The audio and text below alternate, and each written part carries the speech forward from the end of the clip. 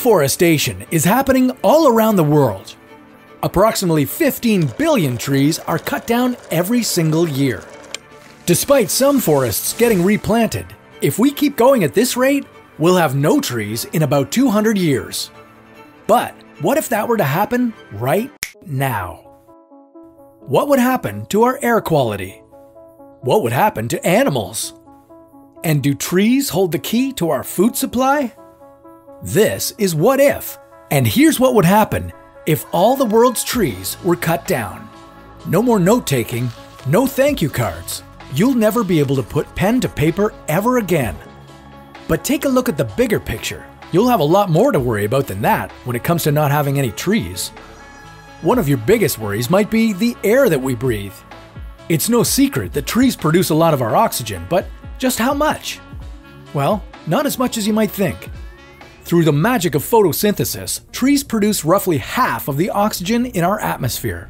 We have the oceans to thank for the other half. With the oceans still intact, we should still be able to breathe, but it won't be what you're used to. First, let's break down exactly how this might be possible. Well, it's pretty far-fetched, but in order for us to cut down all our trees, we'd have to give everyone on Earth between the ages of 15 and 65 a chainsaw and ask them to cut down about 625 trees each. If everyone on Earth were on board with this appalling assignment, we'd be finished this task in just under a year. Now, what exactly would we do with all these fallen trees on the ground? Well, we'd process quite a lot of them, continuing to make the various products that we do today, but the vast majority of them would most likely just lay on the ground and rot. And when they do, over 35 billion, yes, billion tons of carbon dioxide would be released into the atmosphere, since trees release the gas when they break down. To put that in perspective, that's much more carbon dioxide than the United States, Canada, and the UK produce in a single year. It's a catastrophe that would most likely kill our planet in short order. Now, it's not likely that the population of Earth is going to agree to chop down every tree on the planet. So what if these trees all suddenly disappeared, and we didn't have to cut them down? Let's lighten this scenario up a bit and start with a few good things that will come with not having any trees. You can say goodbye to forest fires. Every year, forest fires around the world burn down millions of acres of forest, destroy thousands of buildings, and kill hundreds of people. The largest ever forest fire in California was responsible for destroying over 18,000 buildings and cost the state and insurers over $16 billion. With no trees, people in places like California could rest easy, knowing their home is a bit safer. Sure, fires could still happen with grass and shrubs, but firefighters say these fires are much less dangerous and easier to contain. And think of all the spare time you'll have because of how much less yard work you'll be dealing with. It's estimated that you're probably raking 500,000 leaves every year. Depending on the size of your yard, this could take upwards of a dozen hours annually. Now you can use that time for something better. But unfortunately, you may have to use it to figure out a way to survive. That's because you'd probably have trouble breathing in this treeless world. An average tree produces enough oxygen each year for 10 people to breathe. Right now, the Earth has trillions of trees producing more than enough oxygen to sustain the human population. But with all these trees gone, you'd quickly notice the world's air supply diminishing.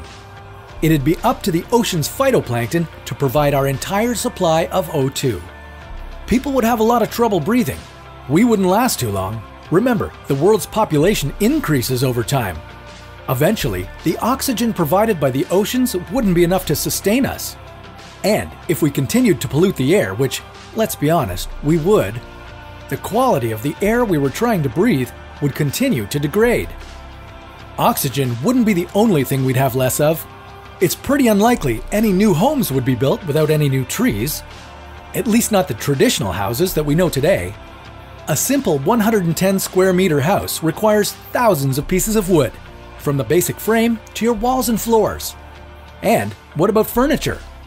No more chairs, tables, desks. The list goes on. Houses in a world without trees would look vastly different. Sure, there are other materials we could use, metal, glass, mortar, concrete, but this would increase costs significantly.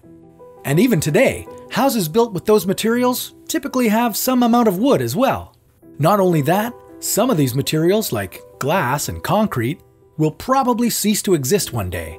The world has a finite amount of sand, and we're quickly running out of it. Too bad, because sand is an essential ingredient in making glass and concrete. Now, not to be too crass, but what to do about number 2? Having no paper also means no toilet paper. What will you wipe with? The billions of pieces of toilet paper we use every day will be gone. You won't be able to use leaves, as those will be gone too. Instead, you'll be joining the 4 billion people around the world who use water to clean themselves after going to the bathroom. But enough about that. What about all the other animals on the planet? According to the Nature Conservancy, 50% of the world's plants and animals live in the rainforest. We're talking about snakes, monkeys, pandas, elephants, and whatever else is lurking in there. And that 50% isn't even including all the animals in the world's other forests, like deer, rabbits, and thousands of bird species. Without forests, where would all these animals live? Unfortunately, most of them would probably cease to exist, just like with current deforestation that kills millions of animals a year and has made many of them extinct. Evicted from their natural environment, it's unlikely that these animals would be able to adapt to someplace new in such a short time. Homeless predatory animals like bears and wolves would probably be hunted pretty quickly in order to keep humans safe. And it's likely that the small number of animals that would survive in this world would be living much closer to humans, as scavenging may be their only way of sourcing food. And it won't just be our furry woodland creatures who are in trouble, it'll be bugs too. Insects depend on vegetation for survival. They burrow into trees for shelter and eat leaves for food. Without these, it's safe to say that nearly all insects will become extinct. In fact, it's already happening. A 2019 study determined that insect populations are decreasing by 2.5% every year. This is primarily due to deforestation. And with every single tree removed from Earth, you can expect the insect population to diminish at a faster rate than ever before. Apart from keeping animals alive, trees also help immensely with cleansing chemicals from the air. The leaves of trees absorb various pollution particles from the atmosphere. Without trees, you'd quickly notice a lot more contaminants in the air. More pollution in the air means more people dying. In 2015, 6.5 million deaths were linked to air pollution. 1 acre of trees absorbs roughly 2.5 tons of carbon dioxide every year. Without this absorption, the negative effects of climate change increase significantly. Expect the Earth to get a lot hotter. Trees help cool the planet in a number of ways. Not only do they provide shade, but they also release water through photosynthesis. This helps cool areas down by several degrees and provides rainfall. Photosynthesis takes water from parts of the tree and delivers it to the atmosphere. The water goes into the clouds and produces rain for the trees to absorb once again. Without this water cycle, we'd see reduced rainfall.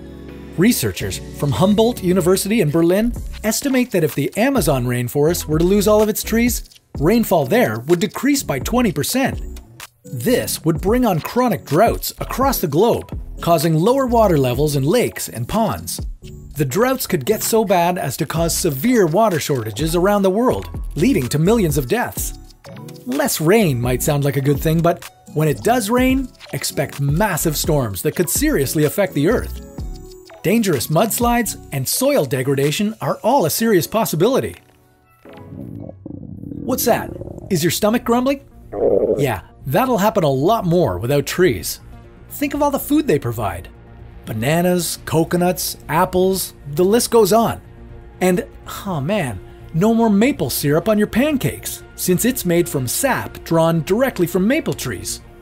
Things like chewing gum, some candies, even some makeup will no longer exist, as they're derived from the wax of carnauba palm trees. But that's not all. In addition to directly providing us with food, trees are also an essential part of all other food production. That's because of the tree's special relationship with the soil. Trees absorb a lot of the chemicals in precipitation that would otherwise go into our soil. Not only that, but trees also protect soil from erosion by the rain, and they absorb water from the ground when it gets too wet.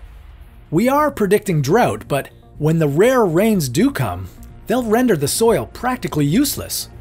With our soil degraded and full of chemicals, you can say goodbye to all sorts of vegetation, from crops to grasses to plants. Our world would quickly become a desolate wasteland. Not only would it look pretty ugly, but it would have a severe impact on the agricultural industry. Crops wouldn't grow, and if they did somehow manage to sprout, they'd be too unhealthy for us to eat. Not to mention, without insects like bees and butterflies to pollinate our crops, we'd have an even more difficult time growing anything. No more vegetables, fruits, breads, or nearly any other type of food that you enjoy daily. So if the poor air quality doesn't kill humans, the food shortage probably would. This has been pretty traumatic, hasn't it? No more food, animals, and eventually no more humans. We should probably console each other over a nice warm campfire. Wait, we won't be able to do that either. Okay, maybe being a tree hugger isn't so bad. Although we could kiss forest fires and leaf raking goodbye, would it really be worth it? Definitely not. Hopefully, we never have to worry about this, as long as we keep planting our trees, saying no to deforestation, and most importantly, continuing to watch What If?